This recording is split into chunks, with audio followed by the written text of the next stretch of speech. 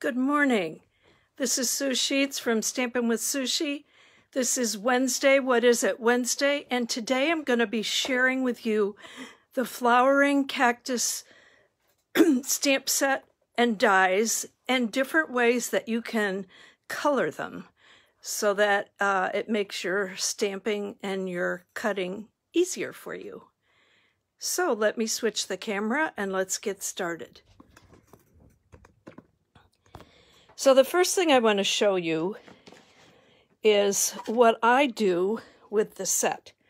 So I take the stamp set and I put some sticky strip on the back of it and put it on one side of the container that the stamp came in.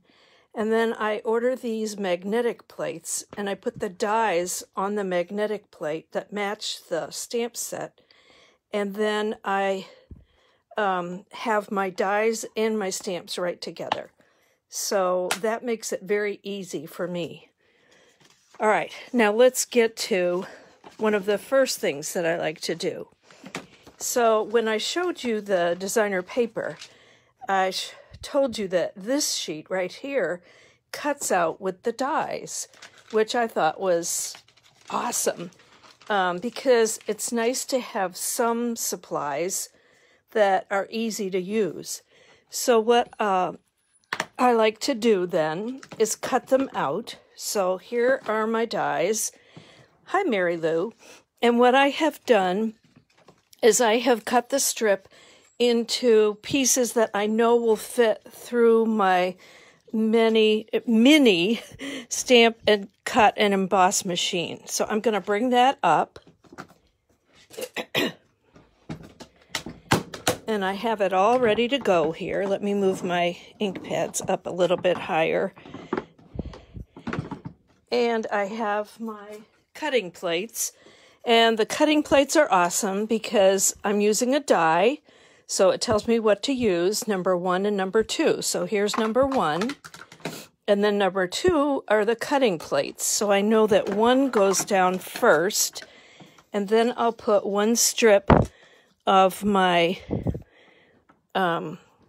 designer paper on there. Let me move this a little bit. And I'll get the matching dies. And then I just have my painter's tape with me. So when I get the die in place exactly where I want it, and it's really cool because the die cuts all these little prickles on the outside of the cactus. It cuts them out for me. So that looks pretty good. So then I just take a little tiny piece of my painter's tape and place it on here so this won't move around. All right, next, I've got the little flower, the bigger of the 2 flowers, and this part right here is rounded, so I fit it on the rounded part of the flower, and I get another little piece of the painter's tape. And you can save these. I save them on my handle. And then here's the little flower. Same thing. You look for the rounded part and then move it around until it fits. All right. So, and then this die cuts out the double. So I'll get that matched.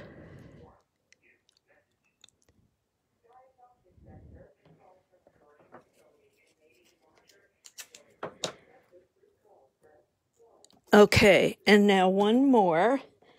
This little cactus, and it goes right here. And because I've got the painter's tape on there, these should not move around at all. If I've placed them correctly, they'll come out great. That always is the big question, isn't it? Have I placed them correctly? Okay, so now I'm going to lay these 2 together, put the top on, slide it through. this little machine is so handy for small things. Like we have some small embossing folders. This is the machine I use for that. If it's a small piece that I want to cut out, I use this machine for that. I love my big one, but it's nice to have the little one also. So now I have, without doing any stamping or anything, I have all these little shapes that I can use on my card. Now, I'm not going to keep cutting them out for you, but that's what I would do until the whole sheet was cut out. But I want to show you what I do then. And I get these on here right away so I don't lose any of them. There's another one. If they're not cut out perfectly, I don't mind trimming a little bit, but also you can sponge over any white trim that you don't like, what it looks like, and that'll work also. The back of this paper is pretty cool too. Okay, so see, I have a couple more I can cut out, but I'm not going to do that in front of you, but I'll probably do it after I get off the video so that I have the whole sheet's worth. But what I do is, because I put my embossing folders in with my stamp, then I have one of these envelopes extra. So that's what I like to do, is put any extra little pieces I have in here. So if I'm making a quick card and I don't feel like I have time to stamp or anything, then I go in this envelope and grab one from here. Now I'm going to put these extra pieces to cut out in here also so I don't lose track of them. But this is a real handy thing that I like to do. And I like to fussy cut. So if I'm sitting in front of the TV fussy cutting things from a designer paper, I put them in one of these. Okay, so that is how I treat this piece of designer paper, and I don't worry about the other side. Now I want to show you about stamping with these lovely stamps. So what I've done is, because when I cut them out, I want to use the mini again. So I've taken my Whisper White paper and cut it in 2.5-inch strips, and then this one was just a little bit wider. So that way I can stick it in the mini machine and cut everything out. All right, so the first thing I want to show you, it's called Rock and Roll. So I am going to stamp this in green. Let's see, which green should I pick? Now, these are the colors that go along with the designer paper. So I did my homework, and I took the designer paper and put a square, 2-inch square of each one of the designs. This is the one side, this is the other. And then with the Cactus die, I cut out the colors that are in all these cardstocks.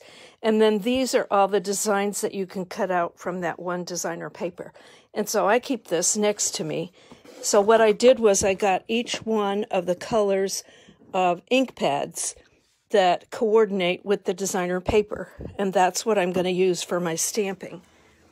So let's see. I think I'll start with mint macaron. So I'm going to stamp the stamp. And then, if you don't know what the rock and roll is, you take a second color that coordinates with your first. So I'm doing the Mossy Meadow. And you rock and roll it onto your stamp. And then when you stamp it, oops, I wanted to get my...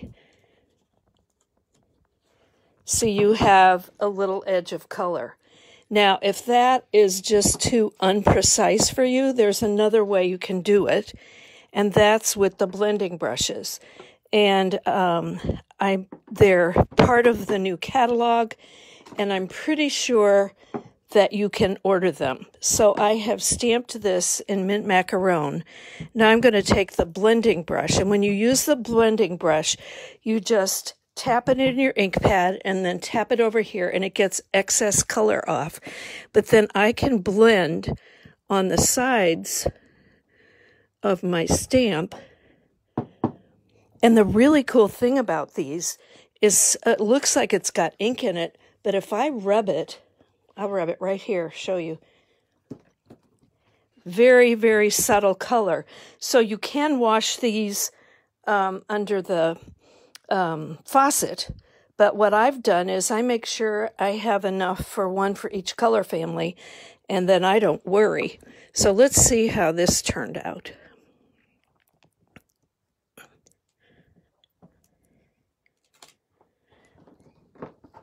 Now, I did not use my pad again, but you can see how it's a little bit more subtle than it was on this one. Now I'm going to try this cactus, use Pear Pizzazz, and then put a little bit of the coral on it. So let me get these closed up.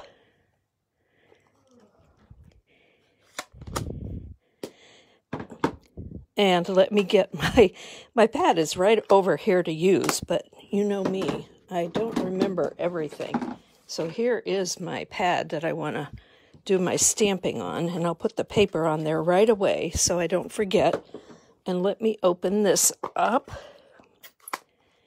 And I will also open this. You can also use sponges. All right, so I'm going to stamp it in this. First, I'll rock and roll it. All right. Now that's a little bit too defined for me. So I'm going to stamp it again.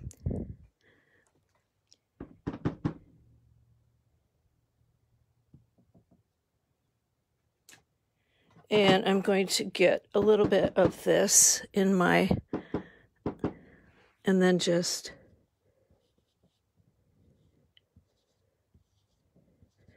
you can put it on after, like I did just now, or let's try it before. Oops, I got my colors mixed up. Well, hey, let's just for the fun of it, whoops, get the green one. Let's see what happens with the green.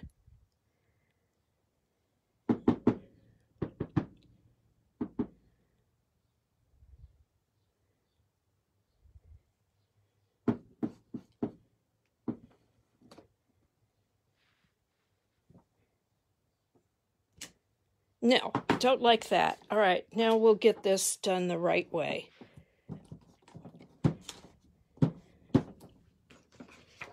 Get a new piece, get it on the green.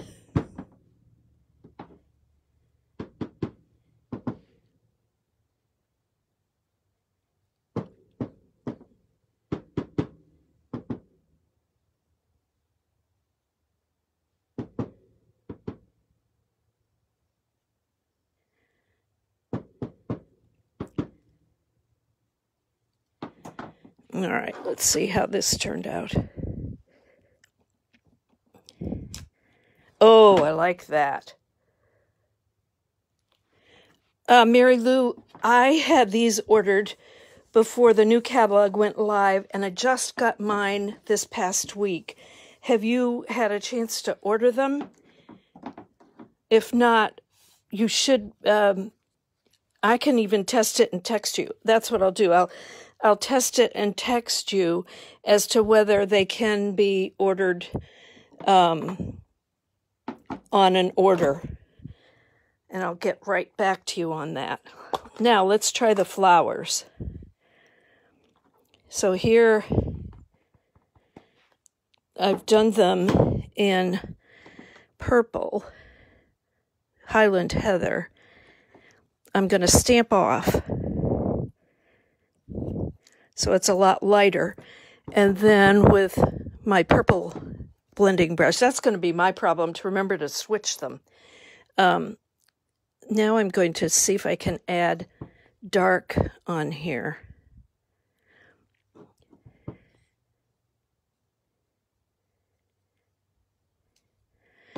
All right, let's see. Now, this is all an experiment with me.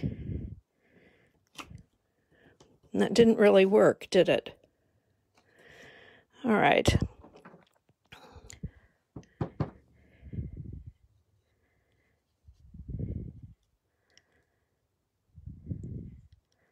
Let's try rock and roll.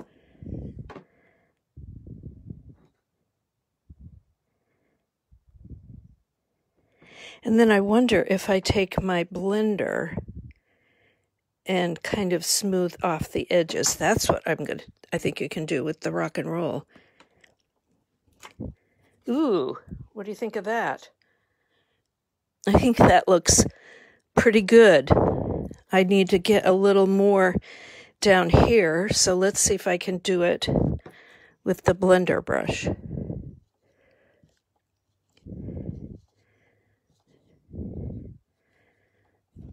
And since this first one didn't turn out like I wanted, I'm going to try it with the blender brush.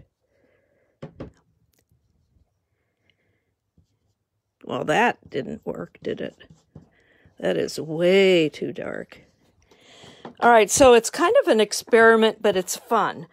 So I hope this gives you some ideas on how to get color, lots of different colors on your stamped images. I think on this one, if I would have taken the blender brush on the stamp before I stamped it, I would have liked it a lot better.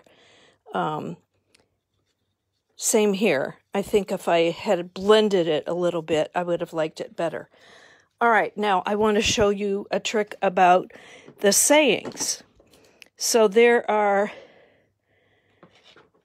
some really cute, skinny sayings. I'm always here for you. Happy looks good on you. And if you've got a person that you're really good friends with, life can get kind of prickly. I can see several people that I might send that one to. So I got this idea from my upline Robin Armbrecht, and she saves all the